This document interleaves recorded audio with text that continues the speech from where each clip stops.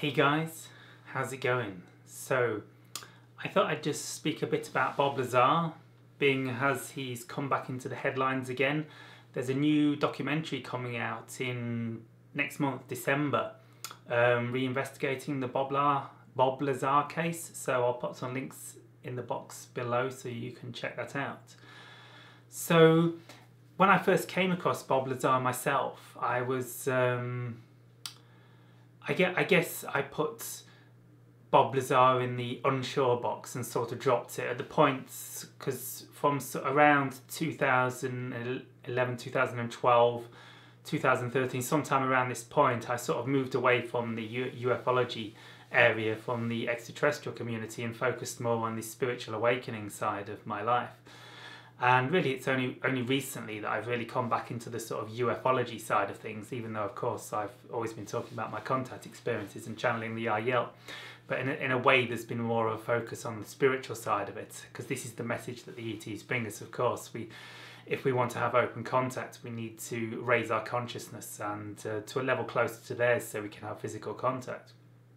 But it seems I'm coming back to the world of ufology, excited to explore these things again. So Bob Lazar has been in the news. He seems to be the sort of buzzword in the UFO community again of late. So the reason I sort of dropped Bob Lazar and sort of wasn't sure about him, and possibly even thought he was a bit of a hoax, is mainly due to Stanton Friedman. The same reason why perhaps a lot of people wrote off Bob Lazar, because since Stanton Friedman had a bit of a mission to sort of debunk Bob Lazar, he mainly based on the fact that Bob's history, Bob's claims of being a student, a graduate of MIT and Caltech, I believe, no one has been able to confirm this. There's no record that Bob ever went to MIT or Caltech, so a lot of people just presumed this meant that Bob was a liar, mainly based on Stanton Friedman's testimony. He strongly believed that Bob was a fraud, and really sort of made a bit of a campaign to give him a bad name. But as this has come back to the surface now, I've just been doing a lot of research today, and I've come to the conclusion that I believe Bob was probably telling the truth. He's probably legitimate. So one of the main reasons, while they weren't able to prove his career at MIT, it seems he did work at Los Alamos Air Base. I think it's an air base, which is another sort of semi-top secret sort of military installation. And it seems he did work as a physicist there. So this sort of lends a lot of his credence to his claims. And so while not being an expert on the case, I've been looking at a lot of other people's testimony. And this guy that's doing this new documentary, if I just grab his name. Yeah, it's a guy called Jeremy Corbell. He's actually got a YouTube channel called Jeremy Corbell, so you can check him out there. I'll put some links in the box later. And he's done a very in-depth investigation into the Bob Lazar case, and it seems he's convinced that the Bob Lazar is legitimate, and he seems a very intelligent guy, this Jeremy Corbell. He seems to have done he doesn't seem to be just like gullible and just jumping on the bandwagon. He's done a very in-depth analysis of this, which I'm sure will come out in the documentary next month, and I'm going to watch it myself for sure, and I'd recommend you check it out if you're interested in this sort of thing. And of course, George Knapp was the guy that, I think George Knapp is the name. I'm not a facts and figures guy, so don't quote me on all my facts and figures and dates. But generally, I like to think I speak from a place of clarity. So George Knapp was the guy who brought Lazar into the public eye. And George Knapp, he's now a well-known radio presenter. He covers a lot of this sort of alternate news, this sort of thing.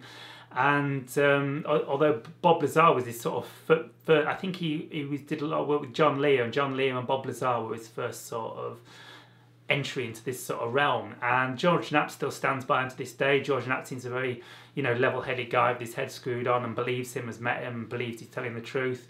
And also, I've just watched an interview with this guy, Jeremy Corbell, and Richard Dolan.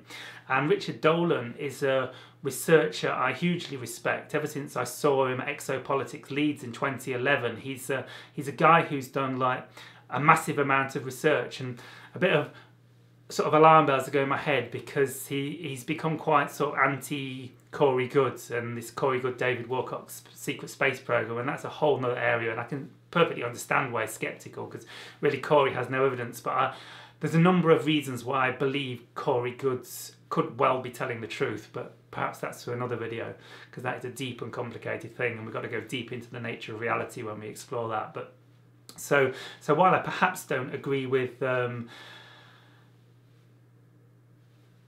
well, I forgot his name. What's going? Richard Dolan. So it's because I'm going off track. So, but generally, Richard Dolan is like an amazing guy. If you want a sort of level-headed guy who's able to analyse and come to a rational decision, a rational, truthful decision about a UFO incident, so Richard Dolan, for me at least, has always been the go-to guy. So I hugely respect Richard Dolan's perspective on sort of weighing up the evidence and judging characters, I guess, to a certain extent, but mainly based on the evidence.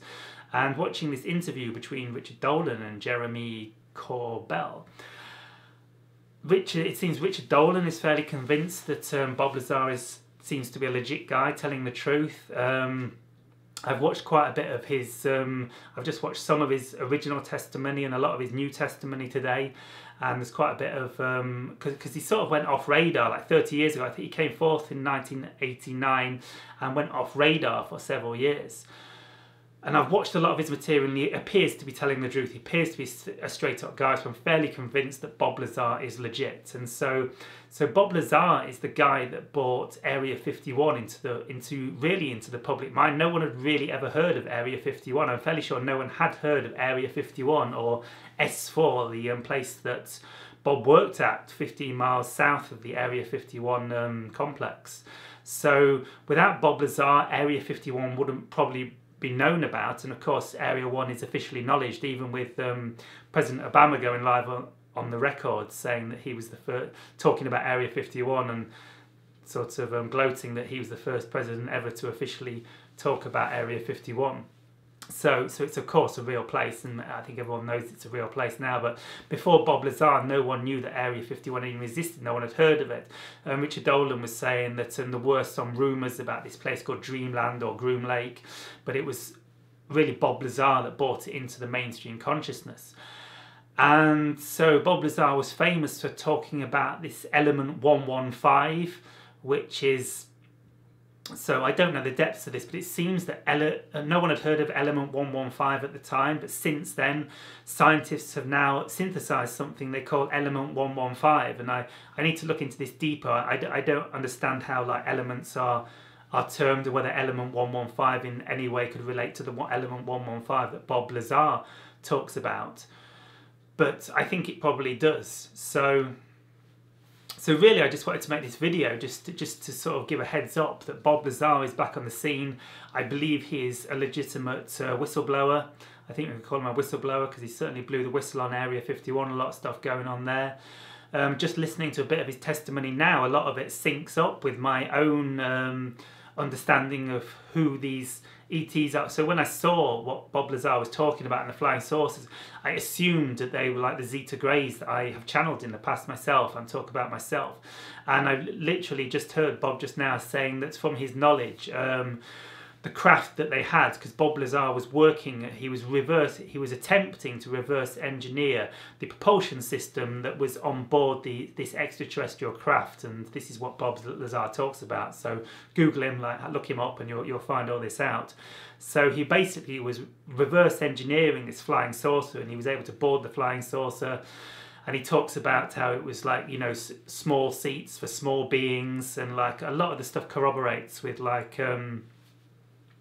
what Bashar talks about. And I think it was, if I'm correct, it was Betty and Barney Hill that first pointed to the Zeta Reticuli star system as the source of the Zeta Greys.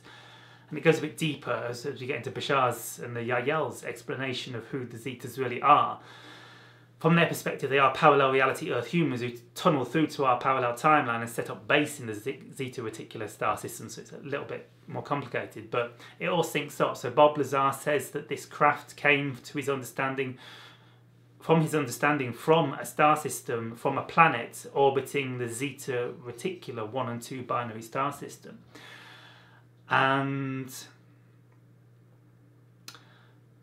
sorry, just got distracted by sound. And so where was I? Yeah, and what else does he talk about?